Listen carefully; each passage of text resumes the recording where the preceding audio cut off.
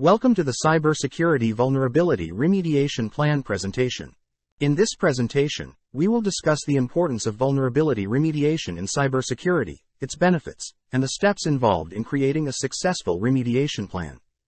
We hope this presentation will provide with valuable insights on how to develop and implement an effective cybersecurity remediation plan for your organization.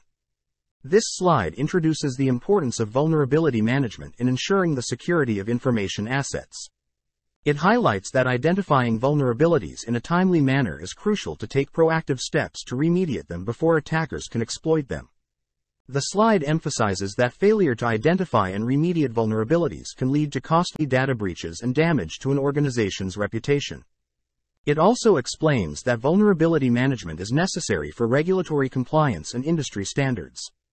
This slide explains the process of vulnerability assessment and the tools used to conduct it.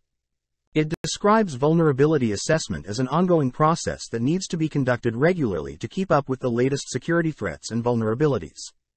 The slide lists the tools used for vulnerability assessment, such as network scanners, vulnerability scanners, and penetration testing. It emphasizes that the assessment should prioritize vulnerabilities based on their severity and potential impact on the organization. Finally, it stresses that the results of the assessment should be used to develop a remediation plan. This slide provides more details on the different types of vulnerability assessment tools.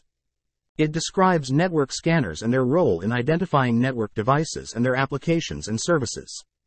The slide also explains vulnerability scanners and how they identify software and operating system vulnerabilities and suggest remediation.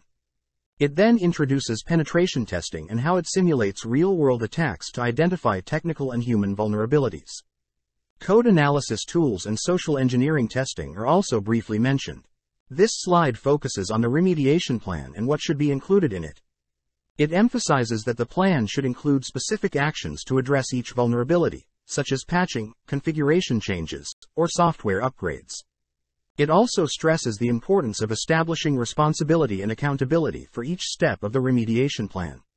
The slide highlights the need for a process to verify that each vulnerability has been remediated, and that budget and resource allocation should be considered when developing the plan. Finally, it explains that the remediation plan should be reviewed regularly to ensure it remains effective in addressing new and evolving threats. This slide introduces the importance of configuration and change management policies and procedures in preventing vulnerabilities. It emphasizes the need for consistency in how changes are managed across the organization and the use of automated tools to track changes and maintain a comprehensive inventory of all assets and configurations. The slide then introduces the concept of a Change Advisory Board, CAB, and its role in reviewing and approving changes. Version control and proper documentation are also stressed. This slide highlights the importance of implementing strong authentication, access controls, encryption, intrusion detection and prevention systems, and security awareness training to prevent vulnerabilities. It emphasizes that unique credentials and two-factor authentication can prevent unauthorized access, while access controls can restrict access to sensitive data and limit privileges to necessary personnel. Encryption can protect data in transit and at rest, while intrusion detection and prevention systems can monitor network traffic and prevent malicious activity. Finally, security awareness training can educate employees on security risks and best practices to prevent human error.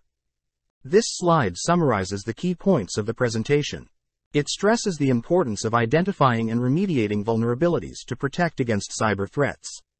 It reminds the audience that vulnerability assessment is the process of identifying, quantifying, and prioritizing vulnerabilities, and the tools used for vulnerability assessment.